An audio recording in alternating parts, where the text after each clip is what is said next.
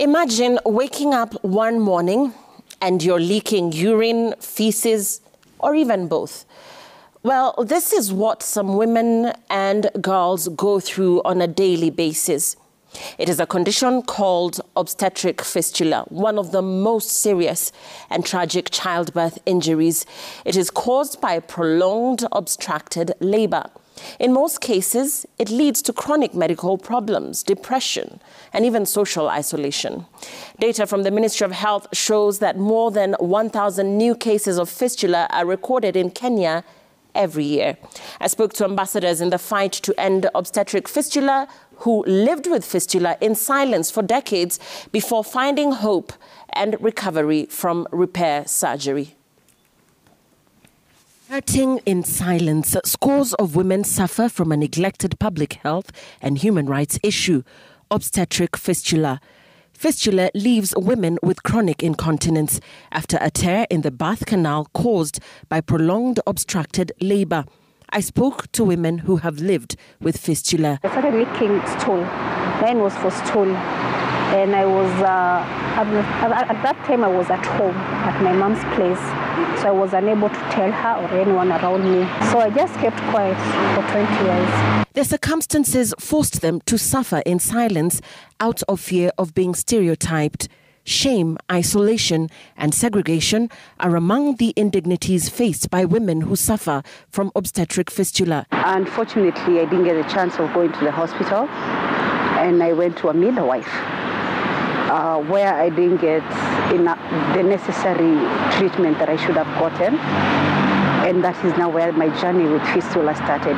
Now that I could not afford diapers, I would use materials like old rags and all that because of the leakage. Baada ya kushika mimba kujifunga huyo mtoto ndo ikawa hiyo shida. Mpaka hata bwanangu akaanza akawa anasema sasa mimi nitaishi vipi na mtu mwenye shida kama hii. They say fistula hindered them from living a normal life. I used to blame myself.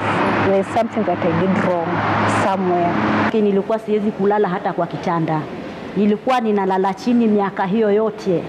Either nitandike leso ama nitandike gunia. Watoto wangu wenyewe walikuwa wamenikana. Nikipikwa chakula nafanya kuwekewa chakula kama umbwa. Of course you don't get hired anywhere because of a smell. You affect the people around you. It affects you and affects people around you. So you don't take jobs first of all.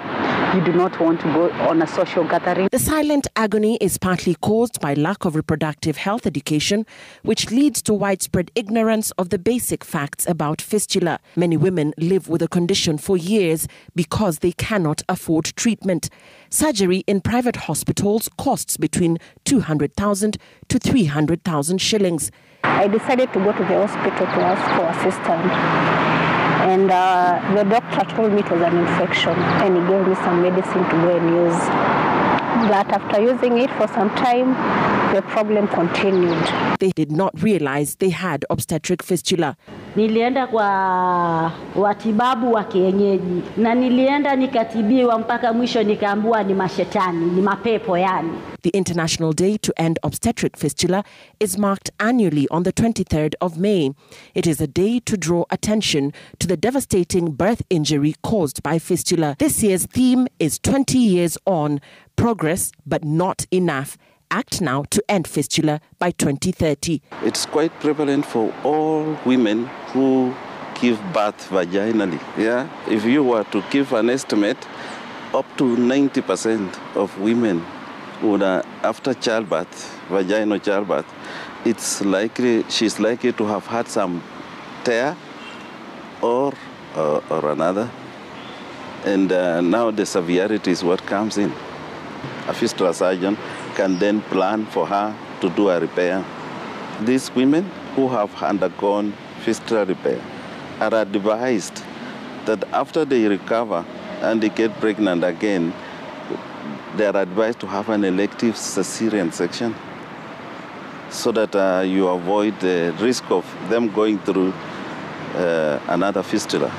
The Flying Doctors Society of Africa, in conjunction with the Royal Media Services and other partners, will commemorate the International Day to End Obstetric Fistula in a week-long free medical camp at Webuye County Hospital, which will offer free medical advice, treatment and surgeries to fistula patients in Bungoma. Royal Media came in at a time when people were not talking about fistula.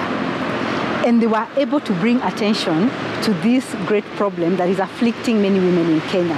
This initiative in Bungoma County, being held at Webuye County Hospital, we are also targeting 60 women within Bungoma and within even the neighboring counties.